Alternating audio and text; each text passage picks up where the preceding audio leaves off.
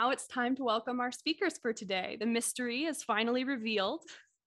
Dr. Ryan Quist is the Behavioral Health Director in Sacramento County. He's Vice President for the County Behavioral Health Directors Association and co-chairs its Medi-Cal Policy Committee. In Sacramento County, his focus is on mental health and substance abuse services for the homeless and criminal justice populations, and bolstering the crisis continuum of care to prevent psychiatric hospitalizations. With Dr. Quist today is Bill Marr, one of the speakers for Stop Stigma Sacramento, a project working to reduce the stigma and discrimination attached to mental illness in our area. In 2008, Bill suddenly began suffering from panic attacks. He sought out the Anxiety Treatment Center of Sacramento, where his anxiety was diagnosed and suggestions for real improvement introduced. He hopes that by sharing his story, he'll help all of us view mental illness in a completely new way. So let's get right to that. Dr. Quist, I think we're starting off with you, so go ahead and take it away. Afternoon, thank you. Well, thank you for having me here today. I really appreciate the recognition of the importance of mental health within Sacramento County's communities, and appreciate the opportunity to talk about what sort of factors are influencing what's going on in our communities right now. I want to start by just acknowledging that I think that more than ever, we as a community understand that mental health is not just something that's important for a select few. This is something that impacts in all of us. And as we're now 2.5 years into a pandemic, we've all experienced a great deal of various stressors in our lives. And I don't mean to over dramatize, but I think it is important to acknowledge all that we have collectively gone through. When COVID first hit, we began having to do behaviors we've never done before in terms of self-isolation, breaking us off from the important people in our lives, and having to change a great deal of our normal habitual activities that we were so used to. Shortly after COVID hit, there were a number of conversations around racial injustice, which brought its own set of anxieties. Whether you were, whatever your perspective was on that topic, as it relates to the protests and other activities that went on along there, the fact of the matter was very difficult topics were being discussed and leading to anxiety within ourselves, as well as within some of the diverse communities within Sacramento County. From there, we had climate anxiety as it relates to fires and drought. And some of these things were impacting either directly people's lives as it relates to their ability to make ends meet and do the work that they do. And in other ways, it was also impacting family members that were impacted by the various events that were happening throughout the state of California. We saw anxiety result from what was going on in schools with our youth.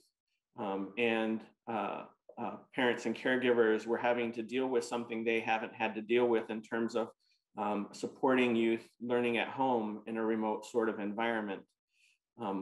Since then, we could keep going with this list quite extensively, and I'll wrap it up, but just the mask anxiety, vaccine anxiety, and then most recently, we had a very tragic shooting downtown here in Sacramento that all these different topics lead to collective and multiplicative levels of anxiety that we keep sort of rehashing various trauma responses within the members of our communities. And just want to acknowledge that and recognize that mental health is something that influences all of us.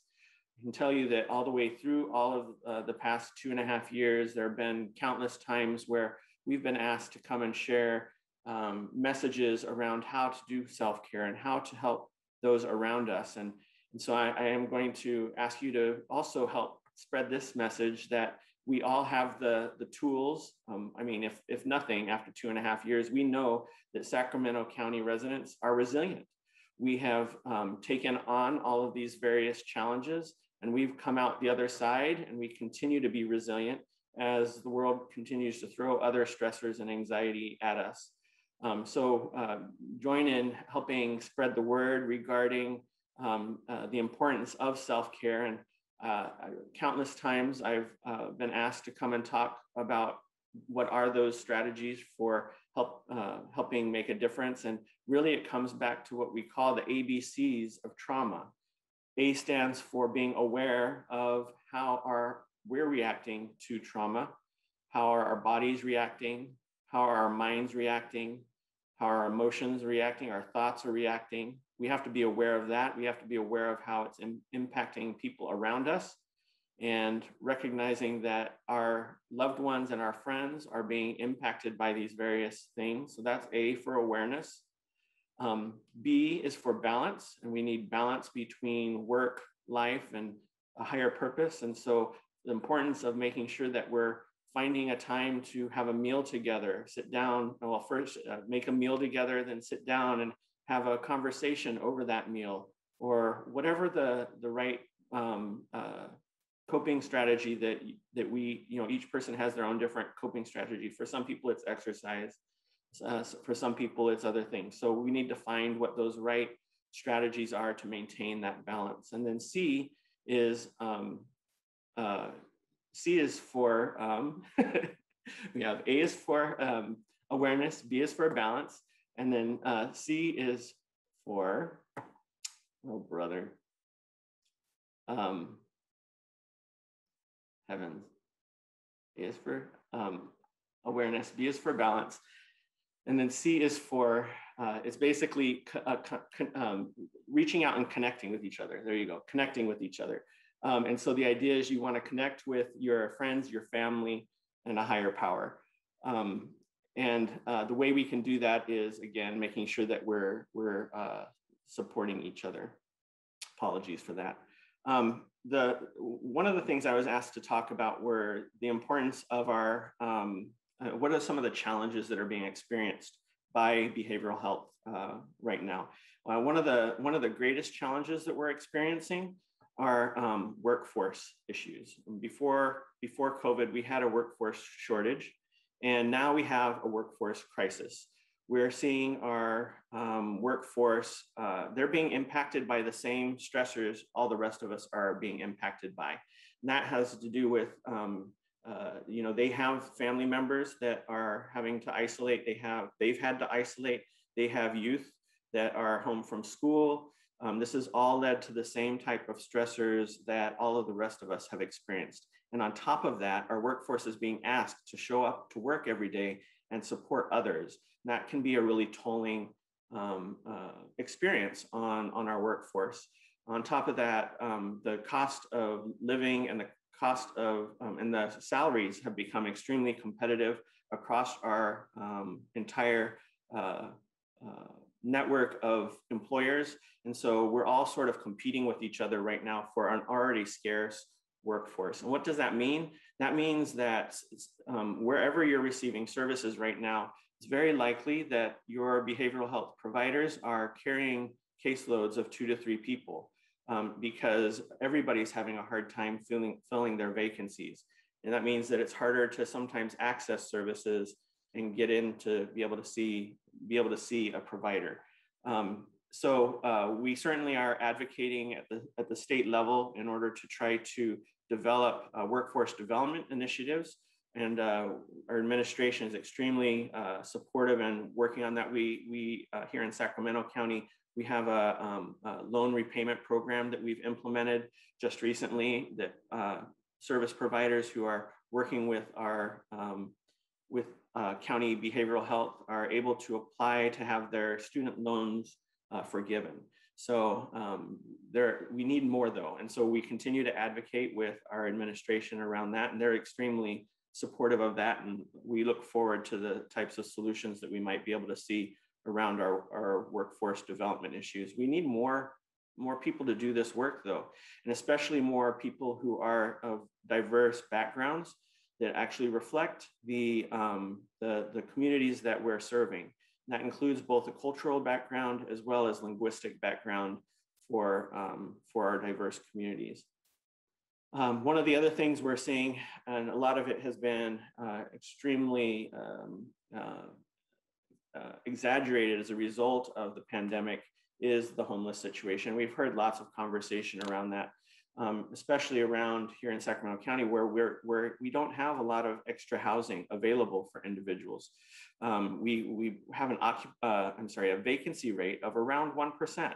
And so that makes it very difficult for us to be able to house those that, even when we have resources, Sacramento County Behavioral Health funds flexible housing for our contract providers to be able to house those that they're serving. And the fact of the matter is, though, is that we even with the funding, it's difficult to identify where those units are that will take our consumers. A lot of times our consumers have additional needs that sometimes make them less attractive to some of the landlords. Sometimes they'll have a criminal background, even if it's far in the past, that can be difficult. Sometimes it has to do with the behaviors that they exhibit. Sometimes it's other things as it relates to some of their symptoms. So it makes it very difficult for us to be able to find appropriate housing for a number of folks. I'm going to stop and tell you a little bit about Sacramento County Behavioral Health. So we're responsible for mental health and substance use services throughout Sacramento County, specifically for the Medi-Cal population. So these are people of lower socioeconomic status and actually are on Medi-Cal. And we provide an array of services reaching from prevention, early intervention, all the way up to very high level services. An example on the mental health side is our full service partnership program, which is basically a do whatever it takes sort of a model where we wrap an entire treatment team around individuals in order to help support them in whatever way that they need. And then of course, we also are responsible for funding our inpatient level of care. We've been putting a lot of attention during COVID in terms of being able to develop additional resources and programming that will help serve as an alternative to inpatient care in order to help people step down or avoid an inpatient hospitalization. It's been very difficult during COVID because we know that our emergency departments were quite impacted. Like I said, we're responsible for mental health services for those with Medi-Cal, but we've also been advocating at the state level around making sure that people are able to access services through their private insurance programs. And so one of the messages that we continue to get out there is that if you need help, get help. If you've been experiencing symptoms for more than 2 weeks that are leading to challenges in your work or life in some other way, please be sure to reach out and ask for help. And what that looks like, if you have private insurance, reach out to your private insurance and ask for a referral to services. If you just need somebody to talk to, there's a phone line that you can reach as well, which I'll provide in just a little bit. Let me give you the phone number. Give you a sec to grab a pen. It's 833-871-HOPE. That's the Hope line, and that's a place where you can call if you just need to talk to somebody. And then if you have Medi-Cal and need services, then by all means, please call into our access line and we'll be happy to make referral into services. One of the things I'd like to highlight at this point, though, is I would like to point out that May is Mental Health Month. We're just a couple weeks away. This is a month where we focus on mental health, and we really try to focus our message on anti-stigma, which means that we want to normalize mental health. We all have our varying levels of mental health, and all of us have family members or friends that are impacted by mental health challenges. And it is extremely important for us to make sure that we get the word out about how to recognize the signs and symptoms of mental health challenges, as well as how to access services. And so that is what our whole May is Mental Health Month event is focused on. Draw to your attention to our website that we have. It's called stopstigmasacramento.org. And we have a number of resources on that webpage that you're able to help get the word out. One of the features that we've also developed over the years is something we call our Speakers Bureau.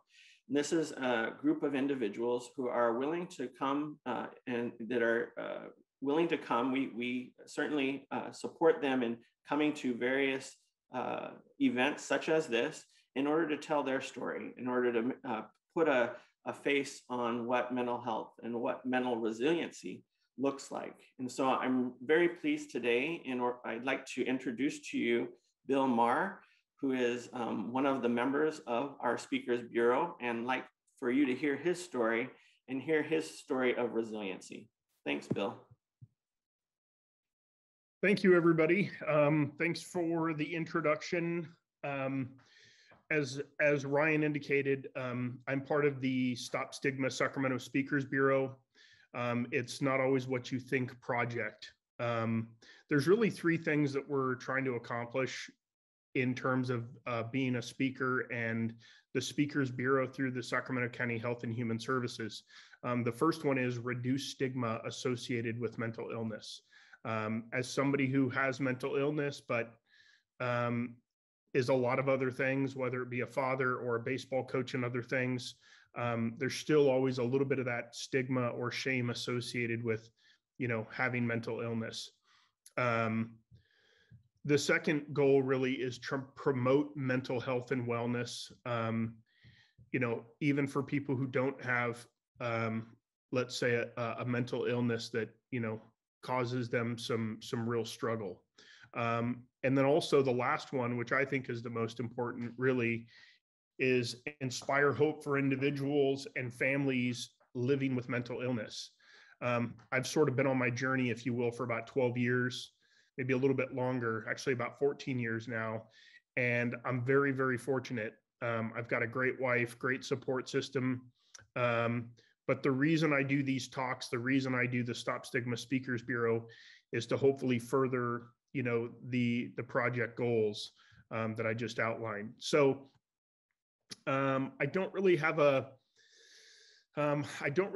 a script that I follow. I just sort of tell you my story, and hopefully hearing my story will, be helpful to anybody who's listening, or for those that have family members and such that have a mental health issue they're managing. So as Ryan said, my name is Bill Marr. I live in Folsom. I'm actually moving here shortly, but I live in Folsom. I've been here for about 20 years. I'm married. I have 3 kids, Spencer, Cooper, Lily. They're 17, 13, and 12. I recently, up until recently, I owned an insurance agency, and then I recently sold it back in August to a private equity firm out of Florida. So that was great. But and I coach high school baseball. I coach my daughter's softball team. I coach Little League for my 2 boys. I'm a husband, a father, a neighbor, a friend. I'm just, like any other guy. However, I have really, really, really severe anxiety. One of the things I try to share with people is when I'm doing these talks, I'm always having anxiety. Like right now, on a scale of 1 to 10, I'm probably around a 6 or a 7.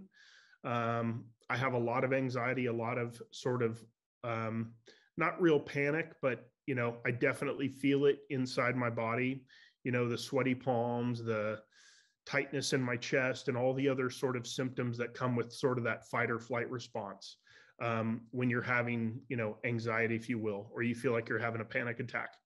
I know I seem very calm, and that's because I've done a lot of these talks. And really, like I say, the reason I do this is because I'm hoping to help people who are at the beginning of that journey and who haven't sought help, or who are seeking help but are still struggling, can hopefully see that, there's light at the end of the tunnel. So a little bit about my background. When I was 2, my dad left, never to be seen again. When I was 7, my mom went to prison. My mom went to Chowchilla State Prison for Women, spent most of her life there. My stepfather took me in, and from the age of 7 till about 14, my stepfather and I became very close and had a great relationship. He remarried when I was 14, and my stepmother and I didn't get along. And so at some point, my stepfather and my stepmom pretty much just abandoned me, said I was no longer welcome. I couldn't live in their home anymore. And so for about 10 months, a little less than 10 months, I lived homeless. when I was 15 in Santa Clara. I slept at the park. I slept at 7-Eleven. I basically slept wherever I could eat. I remember eating out of a garbage can. I had a really rough go of it. At some point, my mom said, "Hey, you should come live with me. Everything's great. I'm out of prison." So I went to go live with my mom in Crescent City, which is up near the California-Oregon border on the coast. And I wasn't there for very long. And as it turns out, my mom was a fugitive. She had gotten out of prison, reoffended, was rearrested, convicted, and sentenced, and she jumped bail. So while I was living in Crescent City, in the middle of nowhere, in my opinion, I had never been there and I didn't know anybody. The cops came and arrested my mom, and there I was alone again, and really with nowhere to go. By the grace of God, some really wonderful people took me in and said, "Hey, we're going to give you a place to stay. You can finish high school and, figure it out." So of course I took that opportunity, made the most of it. So Greg and Rhonda let me live there. I finished high school with straight A's. I went off to the Army for 2 years. When I graduated, when I left the military, I went into law enforcement. I became a deputy sheriff in the Bay Area, and I worked in law enforcement for about 7 years. And the first time I really started having any real severe anxiety or panic attacks, I was on duty. I went to a domestic violence call, and I all of a sudden felt my heart pounding and sweaty palms, and I thought for certain I was dying of a heart attack. So I did what most people do. I jumped in my police car, lights and sirens, and drove as fast as I could to the hospital. And once I got there, they said, "You're just experiencing extreme stress, anxiety, but you're not having a heart attack, you're healthy."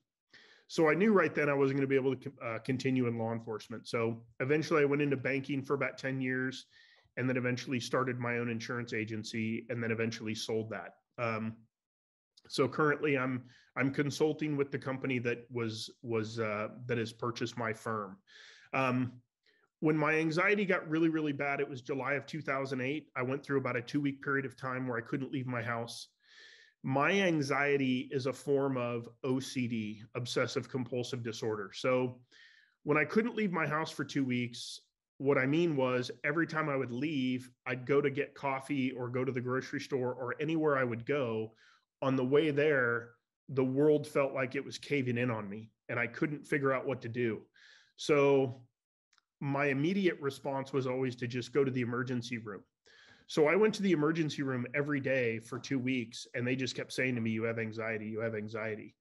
Well, I'd already overcome so much of my life up to that point, so now I'm married, I have 3 kids, I have a mortgage, I have a company, and I have to figure out how the heck do I manage this debilitating mental illness. So I reached out to Robin Zasio, who runs the Sacramento Anxiety Treatment Center. And essentially she just had me do a 6-week, 6-hour-a-day outpatient treatment program for obsessive compulsive disorder. I would check my blood pressure 100 times a day, which is not normal.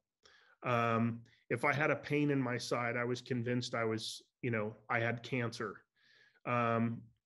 Any kind of physical abnormalities or anything that I thought about went from the size of an ant to the size of Mount Shasta in my mind.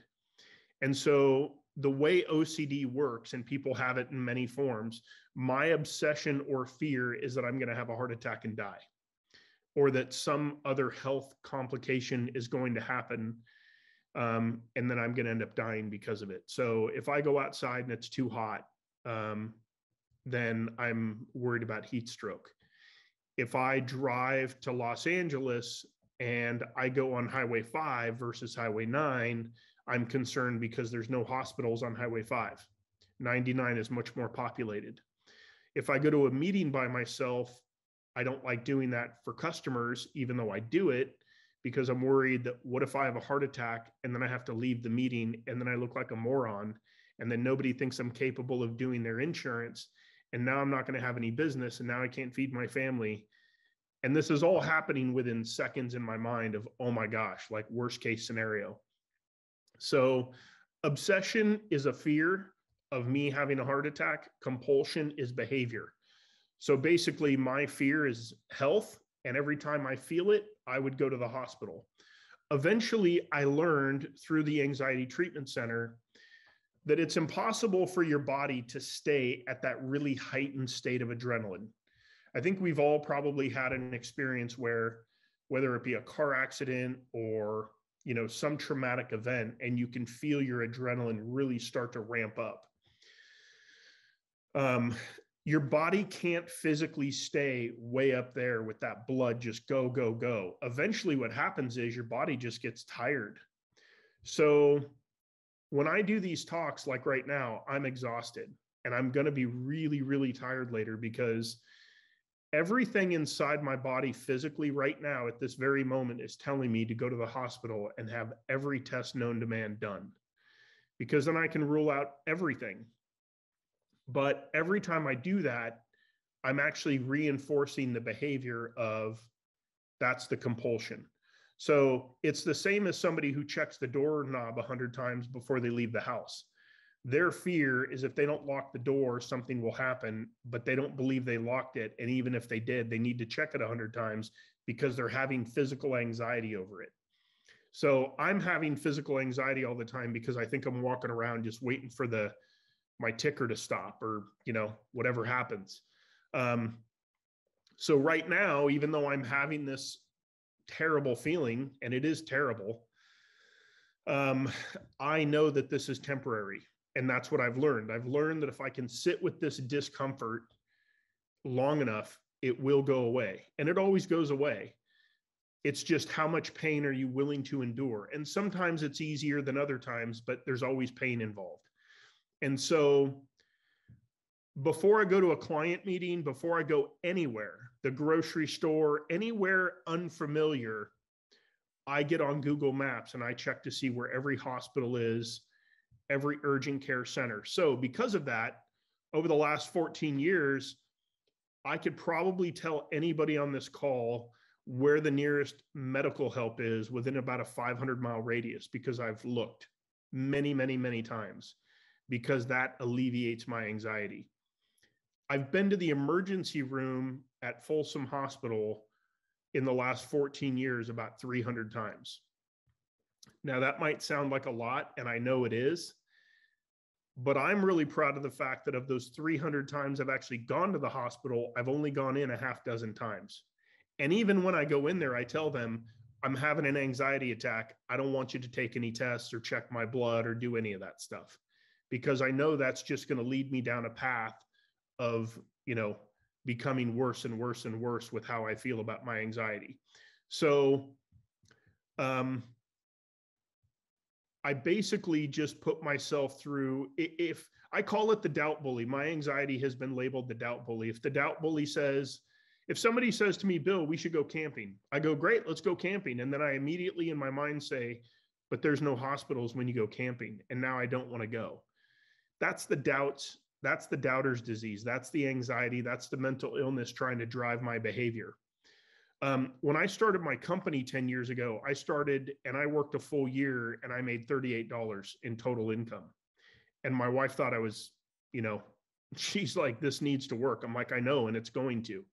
So there's a part of me that's capable of anything, because I started a company and I built it up to be successful, and I sold it to a private equity firm.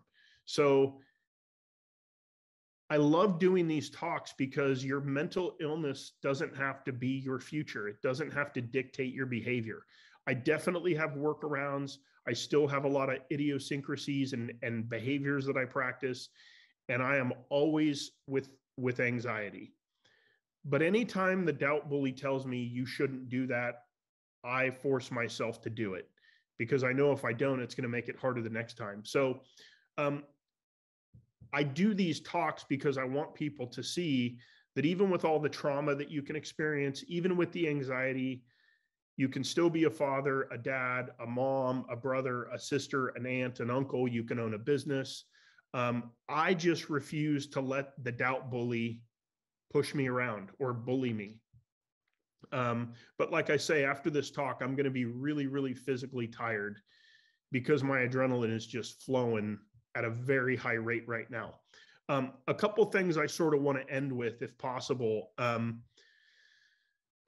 I like leaving everybody with the puppies analogy. And this is really where I think it's applicable with mental illness, but sharing the fact that you have mental illness is very scary and it takes a lot of courage. And I don't pat myself on the back and I don't say that to come from a place of arrogance. My reason for saying that is if somebody's brave enough to share with you that they're struggling with any mental illness, depression, anxiety, schizophrenia, bipolar, any of those things, I think the best thing you can do for that person in that moment is ask them a question and say, what can I do to be helpful in this moment? Because so many people assume they know what the answer is. I was in law enforcement and I put people on health and welfare 5150 holds, if you will. And back then I was so dumb and so uneducated. I just wanted to get these people to a mental hospital so I could go get coffee and not have to deal with them. And now having a mental illness, my level of empathy is completely different. And so if somebody's brave enough to share with you that they're struggling, again, try to just be really, really good at listening and ask that real easy question of, hey, in this moment, what can I do to be helpful? And then the last thing I would say is I like to use this box of puppies analogy. I'm a huge dog lover. I love everything about dogs or pretty much any animal. But imagine everybody on this call. We've got, 87 participants. Imagine everybody on this call was in a big room and none of us could speak the same language. But let's assume we were all the same age. So regardless of gender, we've all had experiences up to this point in our life at the age of, let's say, 45. So we've all been raised differently. We've all had different parents, different socioeconomic upbringings, different colored pants we wear, different foods we like, all of those things. And we can't communicate verbally because we all speak a different language. If I walk into this room and I hold up a box of the most adorable puppies on the planet, and we all can't communicate verbally, I feel like the one thing that everybody in the room would probably say is, oh, right? Because you see that box of puppies and you just go, oh my gosh, I love them. I just want to pet them and hold them. Well, that's who we all are. At our core, the way we were brought into this world, that's who we are at our core. And what that is love. And that feeling of love is what transcends all the nonsense. And so I would say, if and when possible, when you're talking with somebody who has a mental illness or any struggle, try to remember that you're filled with love and come from that place of love and empathy so that you can help them, manage and get to a better place with their anxiety. So again, I appreciate the time today. And my biggest reason for doing these talks is to hope that it in some way can help people get further down the path of recovery with their mental illness.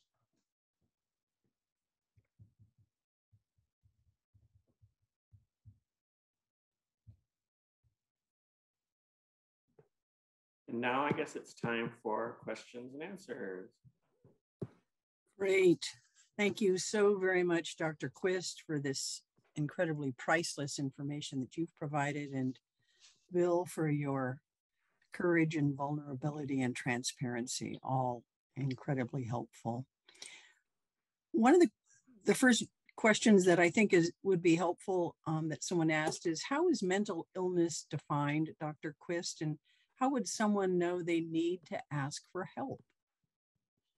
Mental illness, technically it's a diagnosis that would have to be provided by somebody who has the right training and background in order to do that. I think for this group, I think the most important thing for you to understand is this is a situation where, due to a mental disorder, someone is experiencing extreme emotional and or somatic responses that end up disrupting your ability to do your daily behaviors. So if you're seeing a disruption in a way that it would impact your ability to do work, inability to maybe go to school, inability to interact with others in a appropriate manner, then this is sort of a situation where you should reach out and get some help. Other more subtle indicators are changes in your interactions with other, where maybe you start to isolate,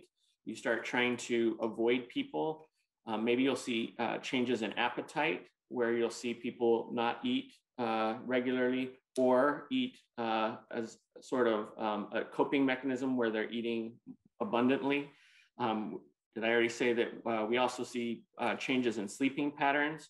And sometimes those sleeping patterns can be so different that then it starts to disrupt their ability to do the types of activities they need to in their daily life.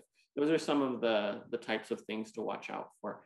To be honest, if you see anything where somebody starts to just start acting differently, talk to them about it and ask them what they're experiencing. And if it starts to sound like it's a result of some sort of unexpected or unexplainable or new sort of an emotional reaction, that might be something to really explore. And first, of course, we want to try to help them cope with that situation. If those symptoms continue on for more than a couple weeks, then that's time for us to reach out and seek care. Well, that, in fairness, I think that's in a perfect world, somebody might be able to admit they're having trouble, but don't most of us, just because of ego and perhaps ignorance, say we're fine when we're really not? That's absolutely the case. Yeah, we certainly see, and you know, the extent to which when people are, you know, sometimes people aren't ready for care right out the gate. It sometimes takes a while for them to recognize the challenge, and that's the easiest way to sometimes work on that is help reflect back to them what you're seeing. This is a sort of thing we even do with my niece and nephew. I see that you're, and so you can do this, of course, not using the same language. You wouldn't use the same language with an adult, but the same idea applies. I see that you're acting in this way. You know, I see you acting out. You seem angry. You seem agitated. What's going on there? And sort of have a conversation around what it is that they're experiencing. And maybe there's an explainable situation that it's state dependent as opposed to being a mental illness, but maybe it is something that needs to be explored further. So sort of just making sure that we're talking about it. That's the most important thing, is that they know that you're ready to talk about it when they're ready to talk about it. Good, that's helpful. Someone's asked, what programs are available for people who don't have mental health care as part of their own healthcare system or their provider that's offered? Where do they go? So first, I'd like to highlight that we did successfully pass, oh shoot, I'm gonna get I think it's AB 855, which is a mental health parity law, which says that if all private insurance programs have to cover mental health care the same way that they cover physical health care. So all private insurance, even if they don't advertise it as much as we would like them to, all private insurance programs do have a coverage for mental health. So that's one thing I'd like to say. But if you don't have private insurance, and if you're eligible for Medi-Cal, well, even if you don't know if you're eligible for Medi-Cal, please feel free to call the county, and we'll certainly help make arrangements for linkage to for whatever appropriate and available resources there are. So I have some friends that have been trying to get some mental health care assistance, and they seem to come up against that exact workforce crisis that you're talking about in virtually all other industries. Are mental health care providers being increased either within our city, state, federally, that there's more available because so many people seem to be in different levels of crisis right now? Yeah, we're definitely doing, this is unprecedented. We're reacting to a crisis we've never seen before, but we're trying to be as responsive as possible. In January of this year, for example, I gave a 10% raise to all of my contract providers, specifically so that they could increase the salaries that they were offering to their workforce in order to improve their recruitment and retention. The challenges still continue though, so I'm hoping to continue to think about doing even further increases. But the bottom line is that we're all experiencing a severe workforce challenge, and a lot of the workforce are going to telehealth type of providers which are a new thing that have just sprung up dramatically since the pandemic, where they're able to get paid more and not have to go in person. Our folks need to be in person because that's the type of work we do. So we're working very hard at all sorts of creative ways of trying to increase our workforce. I mentioned our loan repayment program as well, that is helping out those who are working within our system. Great, good to hear. I don't think you mentioned this, but someone seems to know about this and wants to know, what is the Laura's Law program? Is that something you're familiar with? Yes, it is. All right, so this is a program that we refer to it as assisted outpatient treatment is the type of program. So it was a law that went into California law that at the time it originally started out, it was that counties had the option to opt into delivering this program. What the program is that if someone meets very specific criteria regarding a certain number of offenses as a result of a mental illness, criminal offenses as a result of mental illness, or a certain number of inpatient psychiatric hospitalizations or so forth. There's a few other specific criteria. If they meet those criteria, then they can be referred to the court in order to basically work on giving them a court-ordered treatment. The other thing we do before that happens, though, is we also really actively engage with that individual in order to try to ask them to voluntarily participate in services. And a lot of time just realizing that they were going to have to go before a judge in order to sort of talk about their situation is enough for them to want to engage in services. So I mentioned that at first the law said that counties had the option to opt in. More recently, the law has changed and it is now required for counties to implement assisted outpatient treatment unless counties opt out. So it changed. Instead of having opt in, now if you don't want to do it, you have to opt out. Well, Sacramento County has decided to implement assisted outpatient treatment. In January, we went before the Board of Supervisors and received approval for a budget in order to implement that. And we're hoping to implement assisted outpatient treatment this coming summer. Okay. We've had a couple of different questions asking about the homeless population and the mental health challenges that they have. Is there anything specific that your particular program here in Sacramento is doing for that population? Absolutely. This is a population that we spend a great deal of resources serving. So our entire outpatient system, which includes our outpatient programs, as well as what I mentioned earlier, our full service partnership programs, which are the highest intensity of outpatient services, they are all equipped with what we call flex funding, which is flexible funding for our providers to be able to identify and be able to support people in obtaining housing if they're in one of our programs. And so that could be pay first and last month's rent. That could be pay utilities bills so you don't get in trouble and have your utilities turned off. It can be anything that might help them prevent eviction. So we certainly have those types of resources as part of our programs. And I think the bottom line, though, is that we really do see a very large proportion of homeless individuals. The other part, and we see good outcomes.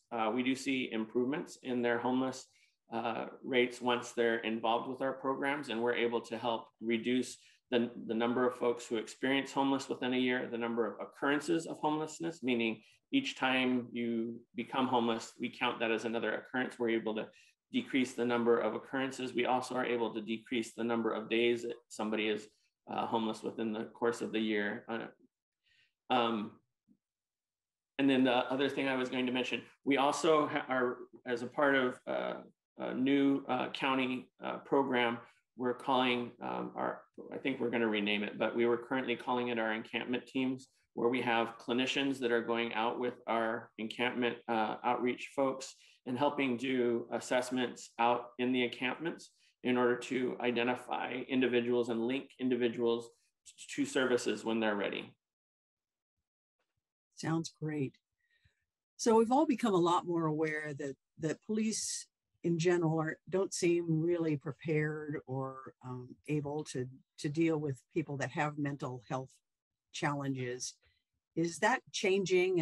And do you provide any kind of outreach to our police department or police departments in general to help them become better educated to do this interface? Sure, certainly. Across all of Sacramento County, we have really great relationships with our law enforcement partners. And it looks, there's a few different ways that displays itself. There are crisis intervention training programs that we provide trainings to our law enforcement partners around how to respond to a behavioral health crisis. We also have what we call our mobile crisis support teams. This is a specific type of a model where there's a clinician that does a ride-along with a law enforcement partner. And these are specialized units that will respond specifically to behavioral health calls as identified by 911 dispatch and or by the officer that he or she's paired with that are able to respond to calls that have behavioral health component. In addition, most recently, our Board of Supervisors asked us to put together, and they approved a budget for what we're calling our Wellness Crisis Response Program, which we're still working on implementing. So we don't have that ready yet, but we're working on it.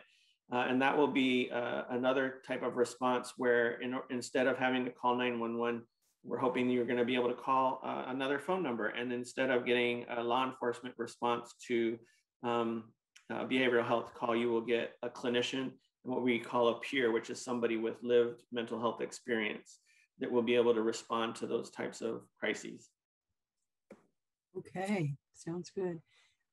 This is probably somewhat of a combination question for both Bill and you, Dr. Quist, but is in Bill's story, the things that he shared about what his challenges are they just things he has to deal with, or can he overcome them?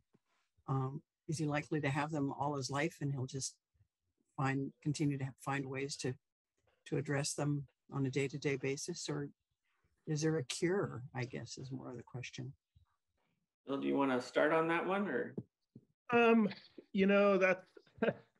That was kind of it's a really great question, because I remember talking to Dr. Zasio in August of 2008, and I asked her that, like, is this curable? And she's like, no. I'm like, wow, that seems not very fun.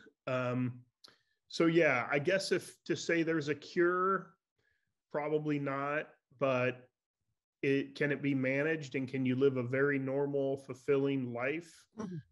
Without question. I mean, it's weird, but one of the things I'm so grateful for having anxiety, and this is it's kind of a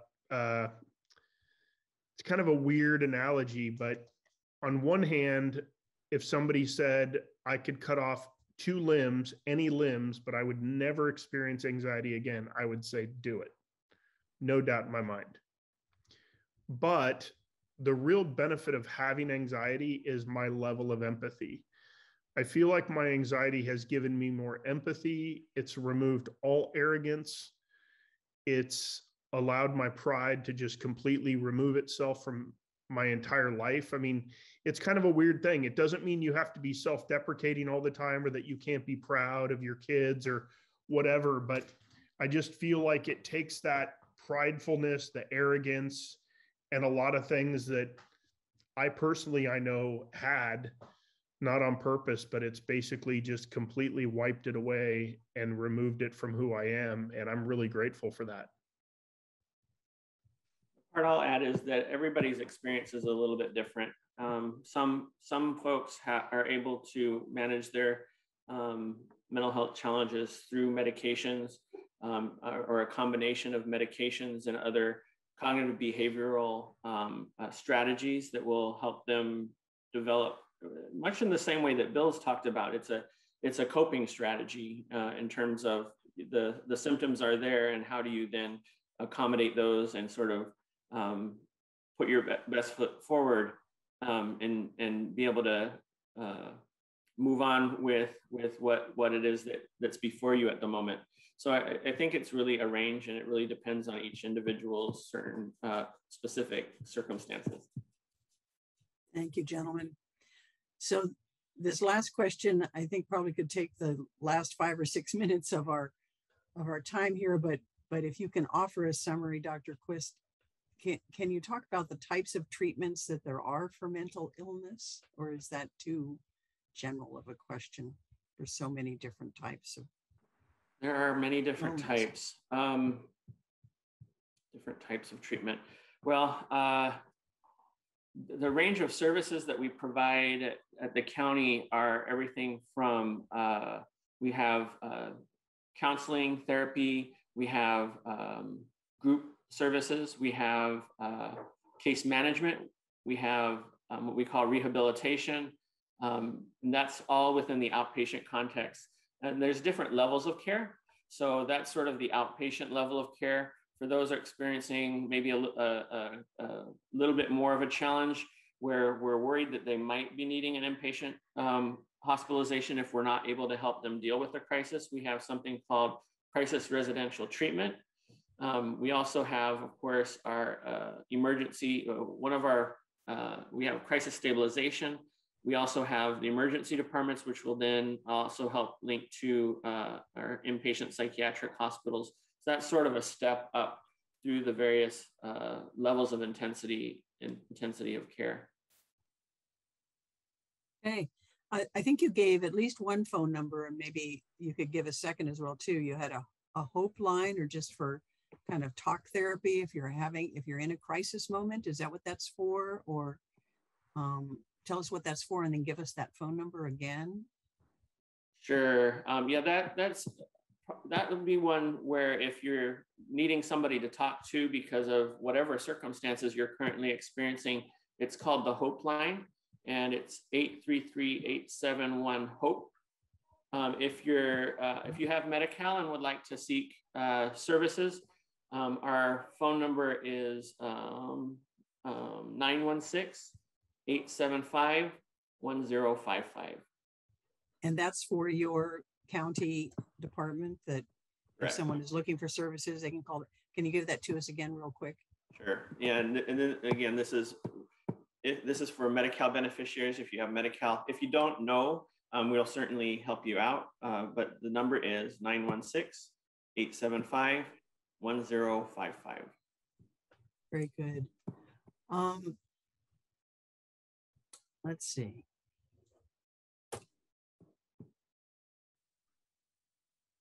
What about if someone has Medicare? Do they just go to their own provider for that? Yep.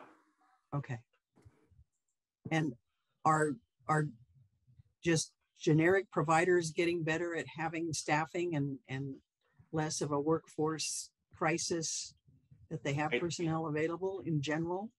We are currently in a workforce crisis, and we're all identifying various strategies. You know, when Omicron hit is when it really got bad. So when Omicron hit, and then now here we are, we're just the other side of Omicron. And so we're all crossing our fingers that now that the mask mandate's going away and that people are feeling more comfortable being out there in the world, that we'll start getting more interest in returning to the workforce, and that our recruitment activities will begin to see some results. Okay. Can people both in Sacramento City and Sacramento County use your services, Dr. Quist? Yes, Sacramento County behavioral health services are for the entire county, regardless of jurisdiction. Great. Okay. We've gotten more than one comment, Bill, of people thanking you for your courage and willingness to come and share your story, and I want to relay that to you as well, too. Someone's asked, we just got a couple of minutes here. I'm not sure if this is a real diagnosis or not, but can homelessness cause temporary street psychosis, whatever that may be? So I'll just talk about me from my perspective. I imagine if I lost my house, that would be a very stressful circumstance, and that I would probably begin to experience some mental health challenges as a result of that. So I do think that that certainly adds to the stressors of someone's life. Everybody responds to that in a different way. And the other part of it is that in terms of psychosis, disorders that include psychosis, they're a very specific type of disorder. And I could see that being introduced to extreme shock or trauma could potentially trigger initial first episode psychosis symptoms. Although I don't know that we'd say homelessness would, I guess it would be one of the precipitating factors that would be involved. The thing that I'm most worried about as it relates to homelessness and psychosis is the use of drugs. So for example, methamphetamine, for example, the use of methamphetamine can result in substance use related psychosis symptoms. So that is a circumstance where you would be likely to see that. Okay, well, that's about all the time we have today. I'm sure we could talk for quite a long time more, but thank you so much for this invaluable information, and your personal testimonial as well too, Bill, is just priceless. And I'll send it back to Katie. All right. Thank you both so much for coming, for some really valuable insights and perspectives. As a small thank you gift, we would like to offer each of you an honorary membership in the Renaissance Society. We'll also be making a donation in your name to the Seth Nelson Student Emergency Grant Fund.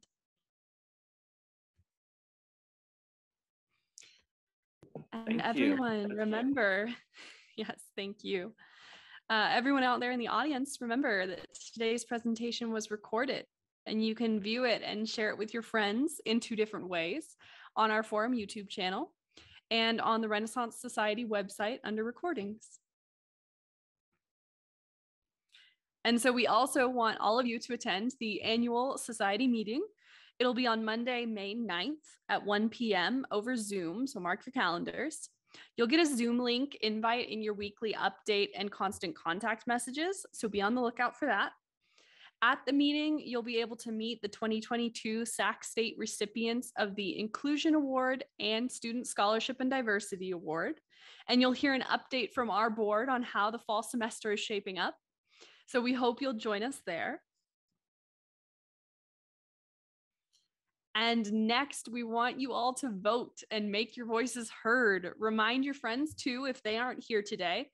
We need 564 of you to cast your vote this May for the upcoming 2022-2023 year. Most voting will be done electronically, and you should have received a constant contact message with instructions on April 18th, just a couple days ago. Print ballots will only be sent to members without emails on file with us, those who don't receive constant contact, or if 2 members share an email. You can see the slate of officers you'll be voting for in the May Recorder newsletter, and the polls close on May 6th. We'd love for you to grab your Renaissance Society buddies and get engaged about who makes the big decisions around here. And next week is our final spring forum presentation. And we'll have Dr. Manis here talking about the new UC Davis Shannon Eye Institute that broke ground in June 2020. It should be completed in 2022 on the UCD Sacramento campus. This impressive institute will include cutting-edge patient care, inspired educational programs for tomorrow's healthcare leaders, and a pioneering research environment that will generate new discoveries in medicine, science, and healthcare, such as developing cures for blinding eye diseases. We're really looking forward to having him with us. So thanks everybody for joining us today, and we'll regroup next Friday. Bye.